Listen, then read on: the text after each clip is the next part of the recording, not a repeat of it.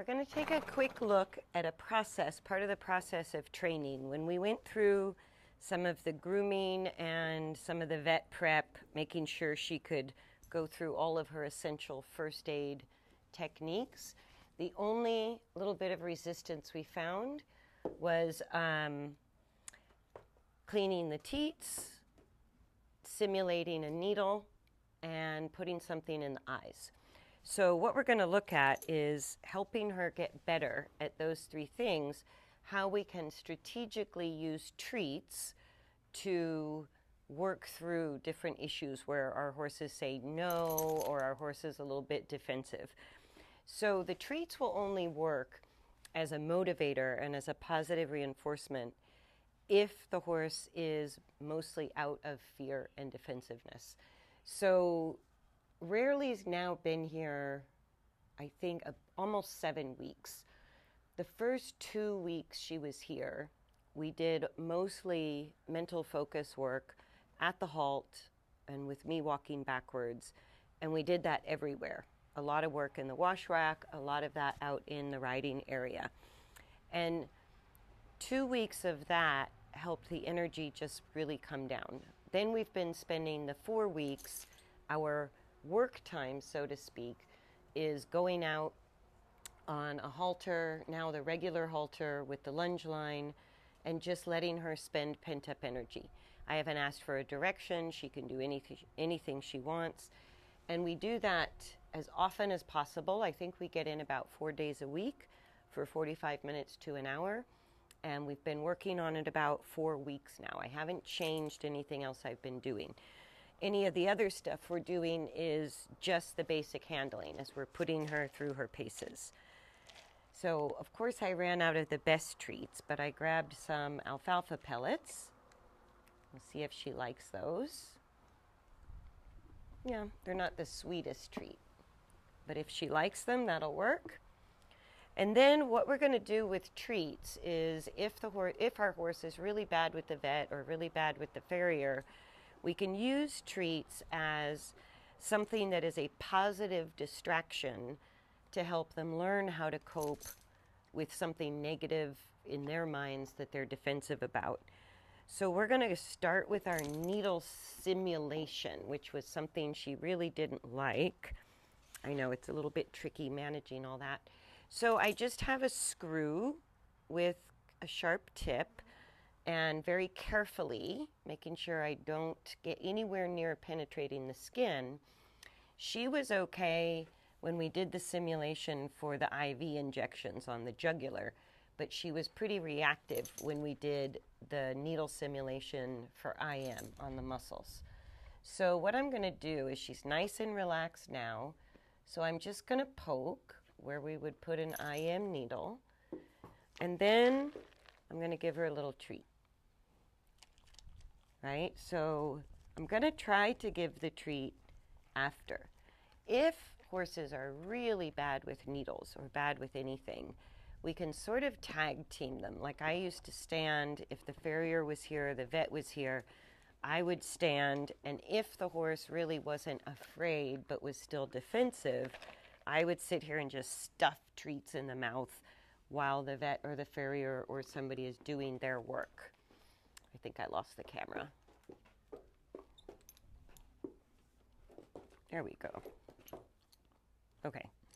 So, and it actually, I need to kind of turn her sideways to show this. I know, you're being very good. So right in here where now she's relaxed with her head down. So I'm just going to gently poke with the screw. Not too hard. Hopefully I don't want a reaction, just enough for her to feel it. And then I'm going to give her a little treat. And then I'm going to poke. And then I'm going to give a little treat.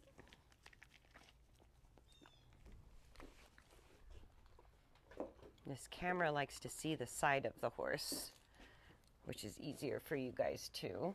So then I'm going to, now she knows the poke is coming. So no treat. No poke, no treat. We'll turn her this way. We'll look at it from the other side. Right? So again, I want her to relax first. So just switching sides and changing it up. Whenever she gets defensive, I can just make a little change. So I take away that negative anticipation. That's the negative anticipation. That's an unhappy face. Right, so I'm going to see if she allows me to do it again. Not so happy, but she didn't back away. So I'm just going to give a treat. Right, and while she's munching on the treat, I'm going to poke again. Right, then I'm going to give another little few nibblies. Then I'm going to just sort of break it up a little bit by stepping her forward, right? Petting her with my hand on the same spot. So I'm just breaking the pattern. The more she anticipates what's coming, the more I want to just change up what I'm doing. Be careful with your screw. So, and then the treats are also part of that mixing things up, because when horses get defensive and they start to fixate on what they don't want, we can sort of break that cycle by offering something they do want. So this time I'm going to do a treat, and I'm going to give a poke, and I'm going to give a treat, right? And then I'm going to poke. And I picked this one first because even though she reacted to it, it was kind of the least defensive out of the three. Right? She was pretty defensive about my hand getting up in the teats to clean them out, so I'm going to leave that to last. But she really didn't understand the whole put your head over my shoulder thing when I went to use the eye wash on her too. Now, do you see how by mixing in the treat and the poke, right? The more and then using little things like this to interrupt a negative response, right? And a poke and interrupt the negative response. And another little poke, right? And interrupt and poke. Yeah, see, I'm poking the same, but she's sort of reacting more. So this time I'm going to switch it up. I'm going to step her forward. I'm going to give her a treat. And then I'm going to poke. Even if she backs up, I'm going to just move with her and keep gently poking, right, until she stops or gets a tiny bit better. And then I'll give her another little nibbly. Okay, let's step up. Right, so I'm going to do that again. I know. Give her a little bit of a treat. Give her a little gentle poke. If she tries to avoid it, without pulling on her, because I corrected her a few times. It didn't make it any better. So I'm just going to move with her. There. When she stopped her feet, we stop. Walk forward again.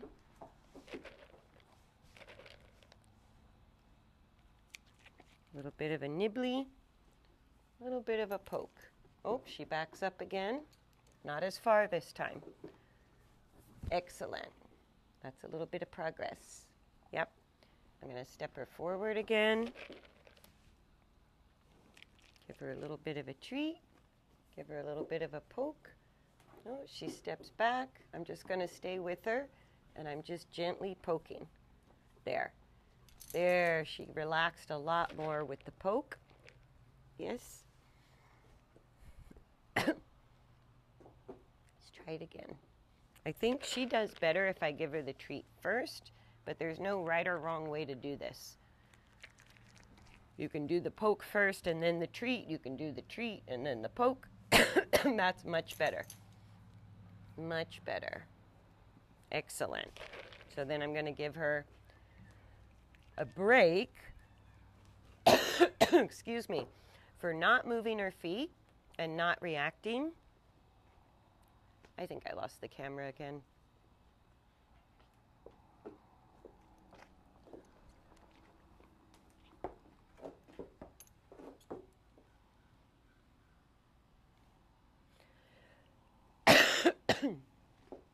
Okay, let's just finish it up. I don't know if we got that or not. Oh well. We'll do it one more time. Give her a nibbly. right? Give her a little jab. Great, almost zero reaction. I'm going to give her another little nibbly, and we're going to quit the needle simulation right there, because that was a much more blasé response to something that she used to be defensive about. So with that really nice little moment of acceptance, we're going to leave the needle simulation there, put our screw up in a very safe place, and we're going to grab the eye wash. So this one, what she was unfamiliar with was the position of putting, this is going to be interesting to manage, putting her head over my shoulder, right? So actually, before I take the eye wash, we're going to work on her putting her head over my shoulder and letting me touch the face with both hands, like that, right? And then I put the treats here. Well, we're going to have to do it this way with the treats. There may be a way to hand her a treat in that position, but I can't think about it. I can't think of it right now, and especially with a little bucket of pellets. That's very difficult to manage. So I'm just going to set this down, and we're first going to work on asking her to put her head on my shoulder and just relax while I touch both eyes with my hands. All right, she's still kind of holding her head up off my shoulder and a little bit tight. So I'm going to pet the neck. I hope we're not losing the camera again. Okay, I have to turn her sideways.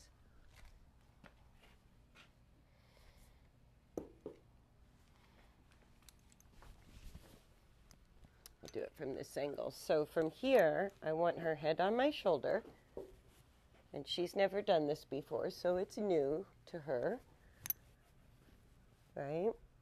And then I just want to be able to rub the eyes, touch, and have her relax. And when I feel her relax a little bit, like I'm just going to keep rubbing the head, rubbing the eyes, and touching her. And just there, she kind of relaxes a little bit and puts some weight of her head on my shoulder. Very politely, very gently. So then I'm going to step away and give her a little treat. Right? So we're just going to keep repeating that. That's going to be the next thing we work on. And we're going to keep repeating that until she relaxes into the whole process. And then we will bring in the eye wash when she gets there. And I'll just sort of demonstrate. Might be a bit early to try to show this. But once she relaxes here, actually let me do it this way so we can see. When she relaxes here, I know the other side is a whole new deal, isn't it? Whole new deal. I know we got the other side done. But what we can do is push the eye open here so we can separate the eyelids, right? That's why they need to be pretty relaxed with this step first. But we can separate the eyelids and start to bring our medication from above.